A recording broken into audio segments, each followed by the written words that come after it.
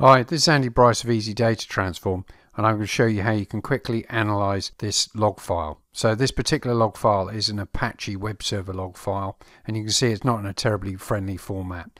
So let's try and get it into a better format using Easy Data Transform and then analyze it. So drag the file onto Easy Data Transform. Now the file has the extension .log, so Easy Data Transform has by default put it as a plain text file. But here we want to actually analyze it as a delimited file using spaces as delimiters.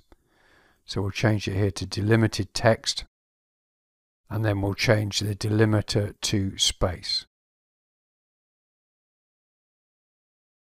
Now we can see it's broken it up nicely into columns with the IP address, the date, the command, the code, and so on.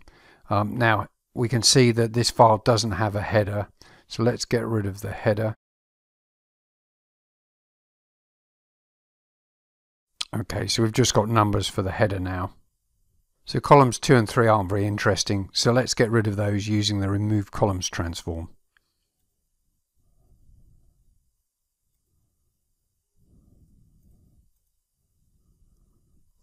And let's give some of the columns meaningful names. And we can use the rename columns transform for that. And let's just tidy it up a bit more by getting rid of the square brackets. We can do that with a replace transform.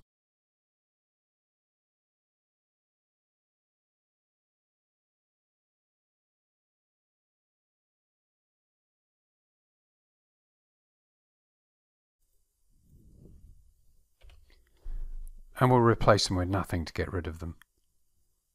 Okay, so that's tidied up the data a little bit. And let's look at what we've got in each column. So we double click on the column. We can see here the different IP addresses, the times and dates, and the various commands. And we can see the frequencies here. So these are the frequencies of the different HTTP codes. So we've got 26404 codes here amongst all the other data. So let's have a look at those.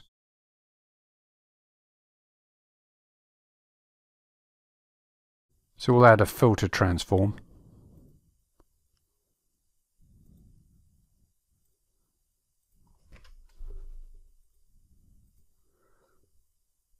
And we're looking for rows where the code is 404. And so here we've listed them all.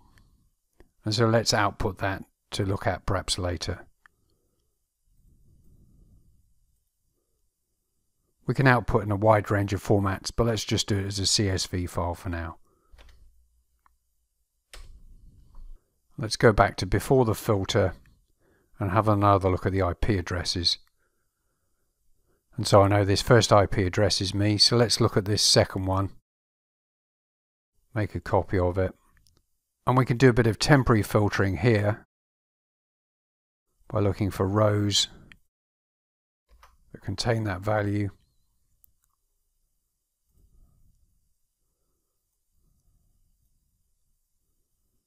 Or I can create another filter, so let's do that.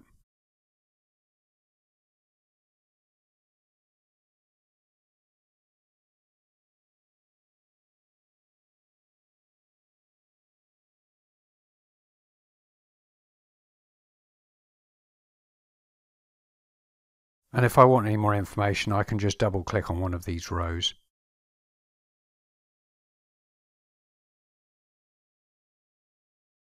Let's output that as well.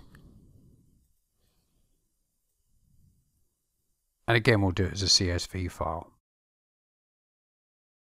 This is a small example with only 45,000 rows. However, Easy Data Transform can easily handle log files with millions of rows. It also has a wide range of transforms for analyzing and reshaping your data. Easy Data Transform is available for Windows and Mac. You can download a fully functional free trial from our website. It only takes a few seconds and you don't even have to give us your email address.